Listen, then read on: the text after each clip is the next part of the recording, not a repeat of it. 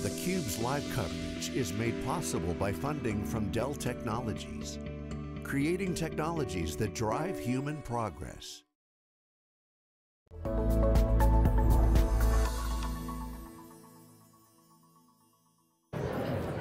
Welcome back to Spain, everybody. My name is Dave Vellante. I'm here with Dave Nicholson. We are live at the Fira in Barcelona covering MWC 23, day 4. We've been talking about 5G all week. We're going to talk about it some more. Jillian Kaplan is here. She's the head of global telecom thought leadership at Dell Technologies. And we're pleased to have Meg Knauth, who is the vice president for digital platform engineering at T-Mobile. Ladies, welcome to theCUBE. Thanks for coming on. Thanks for having us. Yeah, thank you. All right, Meg, can you explain 5G and Edge to folks that may not be familiar with it? Give us the 101 on 5G and Edge. Sure, I'd be happy to. So at T-Mobile, we want businesses to be able to focus on their business outcomes and not have to stress about network technology. So we're here to handle the networking behind the scenes for you to achieve your business goals. The main way to think about 5G is speed, reduced latency, and heightened security. And you can apply that to so many different business goals and objectives. Some of the use cases that get touted out the most are in the retail and manufacturing sectors with sensors and with control of inventory and things of that nature. But it can be applied to pretty much any industry because who doesn't need more speed and lower latency? Yeah, and reliability, right? I mean, that's what exactly. you're going to have there. So it's not like it's necessarily going to, you think about 5G and these private networks, right? I mean, it's not going to, maybe it is going to eat into, there's a Venn there, I know, but it's not going to replace wireless, right? I mean, it's new use cases. Yeah. Maybe you could talk about that a little bit. Yeah, they definitely coexist, right? And Meg touched a little bit on all the use cases that are coming to be, but as we look at 5G, it's really we call it the enterprise G, right? It's where the enterprise is going to be able to see changes in their business and the way that they do things. And for them, it's going to be about reducing costs and heightening ROI and safety too, right? Like being able to automate manufacturing facilities where you don't have workers getting hit by various pieces of equipment, and you can take them out of harm's way and put robots in their place, and having them really work in an autonomous situation is going to be super, super key. And 5G is just it's the backbone of all future technologies if you look at it. We have to have a network like that in order to build things like AI and ML, and we talk about VR and the metaverse. You have to have a super reliable network that can handle the amount of devices that we're putting out today, right? So, extremely important. From T-Mobile's perspective, I mean, we hear a lot about, we spend a lot on CapEx, we know that, $1.5 trillion over the next 7 years, going into 5G infrastructure. We heard in the early keynotes at MWC, we heard the call to tax the over-the-top vendors. We heard the OTT, Netflix shot back and said, why don't you help us pay for the content that we're creating? Okay, so I get that. But telcos have a great business. Where's T-Mobile stand on future revenue opportunities? Are you looking to get more data and monetize that data? Are you looking to do things like partner with Dell to do 5G networks? Where are the opportunities for T-Mobile? I think it's more, as Jillian said, it's the opportunities for each business, and it's unique to those businesses. So we're not in it just for ourselves, we're in it to help others achieve their business goals and to do more with all of the new capabilities that this network provides. Yeah, I mean, I like that answer because, again, listening to some of the CEOs of the large telcos, it was like, what's in it for me as the customer or the business? I didn't hear enough of that, and at least in the early keynotes. I'm hearing it more as the show goes on. But I don't know, Dave, what do you think about what you've heard at the event? Well, I'm curious from T-Mobile's perspective, when a consumer thinks about 5G, we think of voice, text, and data. And if we think about the 5G network that you already have in place, I'm curious if you can share this kind of information. What percentage of that's being utilized now? How much is available for the enterprise G? that we're talking about. And maybe, in 5 years in the future, do you have like a projected mix of consumer use versus all of these back office, call them processes that a consumer's not aware of, but the factory floor being connected via 5G, that frontier as it emerges. Where are we now, and what are you looking towards? Does that make sense? Kind of the mix question? Hand over the business plan. Yeah. Yeah, I want numbers, Meg, numbers. Wow. I'm probably actually not the right person to speak to that. But as you know, T-Mobile has the largest 5G network in North America, and we just say bring it, right? Let's. So you got room. You got room for Jillian's stuff. Yeah, we let's can solve build business so problems many together. Private 5G networks, right? Like I would say like the opportunities are, there's not a limit, right? Because as we build out these private networks, right, we're not on a public network when we're talking about like connecting these massive factories or connecting like a retail store to you in your house to be able to basically continue to try on the clothes remotely, something like that.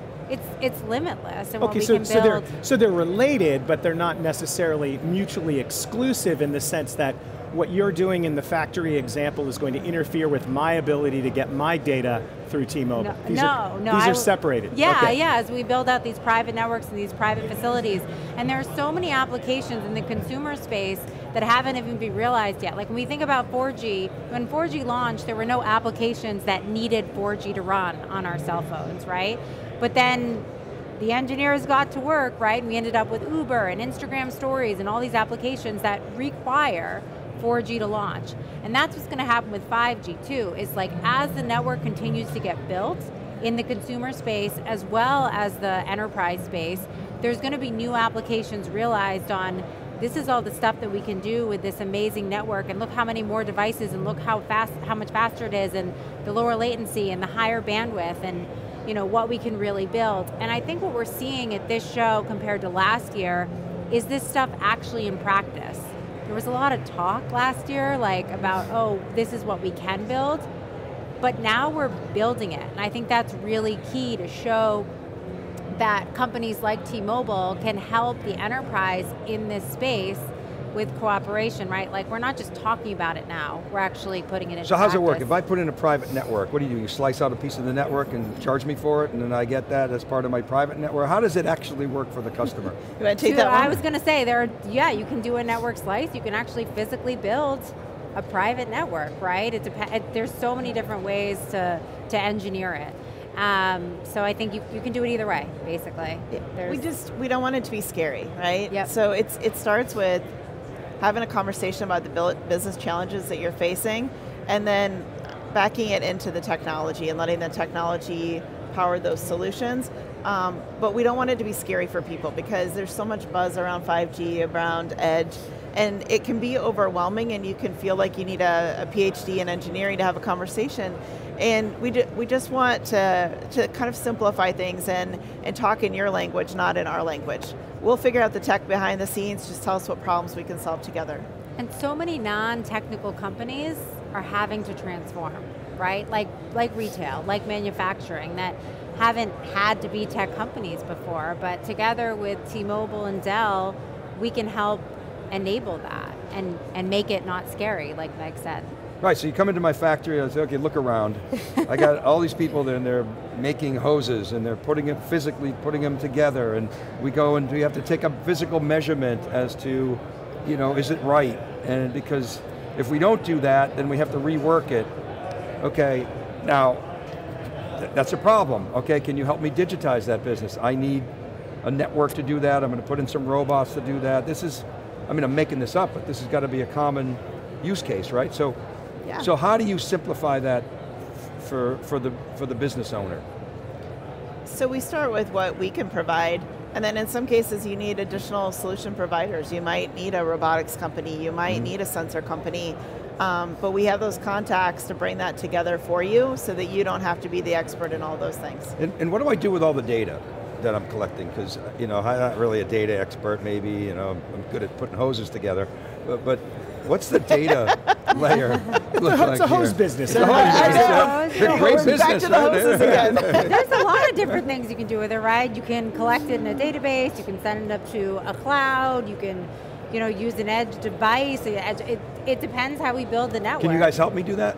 Can you guys Sure. help me figure that out? Should I put it in the cloud? Should I use this database or that database? What kind of skills do I need? And it depends on the size of the network, right? And the size of the business. Like, there's very simple, you don't have to be a massive manufacturer in order to install this stuff. No, I'm asking small business questions. Yeah. Right? I may not have this giant IT team. Yep. I might not have somebody who knows how to do ETL and DBA. Exactly, and we can talk to you too about what data matters, right? And we can together talk about what data might be the most valuable to you. We can talk to you about how we use data. But again, simplifying it down and making it personal to your business. Your point about scary is interesting because no one has mentioned that until you did. In 4 days, 4 days. Somebody says, let's do a private 5G network. That sounds like you're offering, it's like, hey, you know what we should do, Dave? We'll build you a cruise ship. It's like, I don't need a cruise ship, I just want to go bass fishing. Right. But in fact, these things are scalable in the sense that it can be scaled down from the trillions of dollars of infrastructure investment. Yeah, it needs to be focused on your outcome, right? And not on the tech. Well, I was at the Dell booth, I saw this little private network, it was about this big. I'm like, how much is that? I want one of those. The little, I'm not the right person to talk about the little that. black one? Yes. I wanted one of those saw too. them, they had a little I don't know what it case is. to carry it around. I'm like, I could fit in take my it with business. you. theCUBE could use that. Anything that can go in a Pelican case, I want. Yeah. It's true, like it's so incredibly important, like you said, to focus on outcomes, right? Not just tech for the sake of tech. What's the problem? Let's solve the problem together. And then you're getting the outcome you want, you'll know what data you need. If you know what the problem is, you're like, okay, this is the data I need to know if this problem is solved or So not. it sounds like 2022 was the year of talking about it. 2023, I'm inferring, is the year of seeing it. Yep. And 2024 is going to be the year of doing it?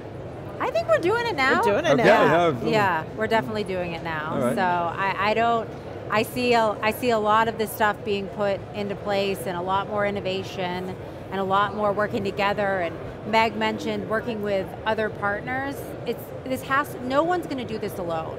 You've got to Dell especially, we're focused on open and making sure that we have the right software partners. We're bringing in smaller players, right? Like ISVs too, as well as like the big software guys. Incredibly, incredibly important. The sensor companies, whatever we need, you've got to be able to solve your customer's issue, which in this case, we're looking to help the enterprise together to transform their space, and Dell knows a little bit about the enterprise, so. So if we're there in 2023, then I assume 2024 will be the year that each of your companies sets up a dedicated vertical to address the hose manufacturing market. The hose manufacturer. Further segmentation is a hallmark, is usually a hallmark of the maturity of an industry. I got a lead for you. There you go. And that's one thing we've done at Dell too. We built like this use case directory to help the service providers understand what, not just say like, oh, you can help manufacturers. Yeah, but how? What are the use cases to do that? And we worked with a research firm to figure out like, these are the most mature, these are the best ROIs, like to really help hone in on exactly what we can deploy for 5G and edge solutions that make the most sense, not only for service providers, right, but also for the enterprises. Where do you guys want to see this partnership go? Give us the vision. To infinity and beyond, to 5G, to 5G and beyond. I love it. Continuation. I love that we're partnering together. It's incredibly important to the future of the business. Good deal. Yeah, to bring the strengths of both together, and like Jillian said, other partners in the ecosystem. It has to be approached from a partnership perspective, but focused on outcomes. Yep. To 5G and beyond, I love it. 5G and beyond. Folks, thanks for coming on theCUBE. Thanks for Appreciate having the us. insights. Thank you. All right, Dave Vellante for Dave Nicholson. Keep it right there. You're watching theCUBE. Go to SiliconANGLE.com. John Furrier is banging out all the news. TheCUBE.net has all the videos. We're live at the Fira in Barcelona, MWC 23. We'll be right back.